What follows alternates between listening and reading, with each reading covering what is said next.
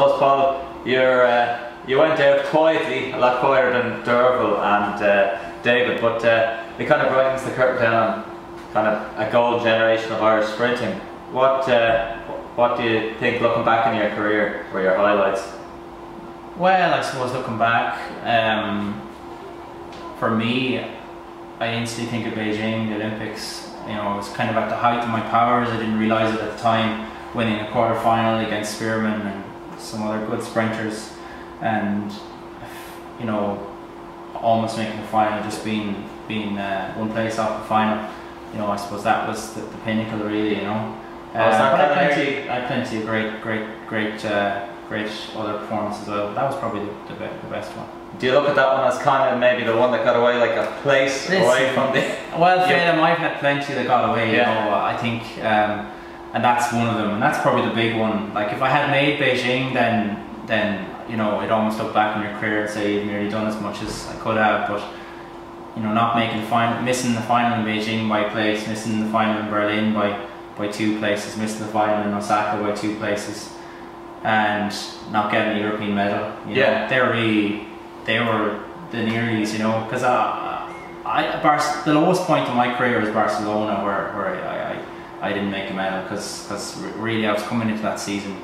I had been top 3 in Europe for the previous few seasons, and you know, set up nicely to win a medal. I never did. I think that's just as a bigger regret as any of them, you know. Yeah. That and not making an Olympic final, I suppose. Yeah. What kind of were your driving motivators throughout your career, like to kind of keep yourself going and make hard decisions, and even going off to Scotland as well? And David Gillick would have said that some people would have thought you were mad, but like you said, you went over there for the coaching, not for the facilities. Oh yeah, well I always just wanted to get the best out of myself. That's all I ever wanted, you know. I just wanted to see how fast I could do it. Like I came to a point in 2006, I just run my first A standard, and I had already left college and gone back to medicine for once. So if I was going to leave again, I was like, this has to be 100%, you know. And that involved, I just started with Stuart at the time, so it did involve going to Scotland for coaching and doing everything I could, that I thought I could, to be the best I could, and you know, I gave it a lash anyway. Yeah. And what do you think, like, looking at the current generation, and there's plenty of talent, what is it that yourself, Derval and Dave, in terms of decision making hard calls, what do you think that Irish sprinters need to do now to get from good to up to international? Well, it's hard to know, you know. Like, I know for me and the rest of them, like, we did all we could, you know. Like, we did make hard decisions. Like, I moved, as you said, possibly people thought I was crazy, but moved abroad. Gilly went to Loughborough, you know. Derv, like, we just scratched, we did everything we could, you know. And that's what it takes. If a hard decision has to, you just have to make it, and it's the right thing to do, and if it doesn't work out, you'll never regret it.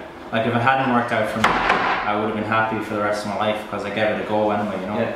So, like, but the setup is good now in Ireland, you know. There's a nice, there's nice backup, like, I think anyway. I'm not sure, because I'm not in the system anymore, but the thing is, I just don't want the current crop to get soft, you know. Yeah. Like, I built my own structure around me. I built my own sport team. Like, I was completely self-sufficient, you know. Athletics Ireland, to me, were just a means to getting a championship. You know, I didn't owe them anything, and they didn't owe me anything. And I just found that you'd always have given out about that, but in a way it made you a better athlete, because it meant more to you. You earned it. Everything you did, you put the structures in place, so it meant more, and the buck stopped at you. But for me, that suited my character. It mightn't suit others, but it suited me, you know. Yeah, I think I liked the fact that I had done everything, and if it works out, it's because of me, and if it doesn't, I gave it a go. Yeah, I think David said that as well, you know. Things can improve with sports, but at the end of the day, the athlete has to be responsible for themselves. Absolutely, yeah, absolutely, and they're just there to make things easier for you. But if you cannot, you still have to take responsibility. You've said it exactly. You have to take responsibility, and you have to make the hard decisions. And you know, it's not easy. No, I didn't make it to the top, but the so-called track to the top is not an easy road. Yeah. And if it was easy, everyone would be doing it. So sometimes that's something you know that we need to keep within the sport. We need to say it's tough Irishmen, you know. Yeah, and going back to the start as a young athlete in Athenry, what kind of, was there any point, how did you get into it, and when was there a point that you thought, who was there, what did you see that you said, geez, I want to be on the international stage? Yeah, well I suppose I was always fast, and then I started community games and I was good and made it to Mosney and things like that. So I suppose that got me into it, and then I just loved it. It suited my personality, you know. From the start, I played other team sports as well, but unusually enough, athletics was always number one for me, even despite playing a few other sports.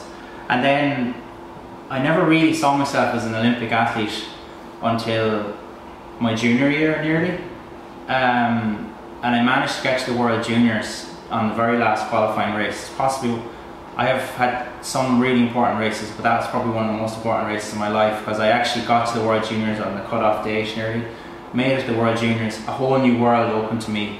I saw like what athletics could be. To me, athletics was just a hobby that you used to go down to Nina, you know, twice a year, and used to go into Tullamore. I realised then that athletics, you know, was something I could be good at, and I could, you know, see how good I was at it and take on other athletes in the world, you know. So going to Jamaica, and I went out there, I was ranked 50th and I came 10th or whatever, you know, so I performed well, and because of that I got to the European Championships. It's something I was running against an Olympic champion, Kinteris, in my heat as a 19-year-old, so it all happened very fast. But I think for me, getting to the World Juniors was really important, and performing well there and seeing the world that I could be involved in, and then making the Europeans and having people like Peter Coughlin, Paul McKee, who were so, you know, were kind of, for me, were the Paul Hessions for me, you know, the people that I was looking at and going, well, I can make it. These guys, Paul McKee was, you know, was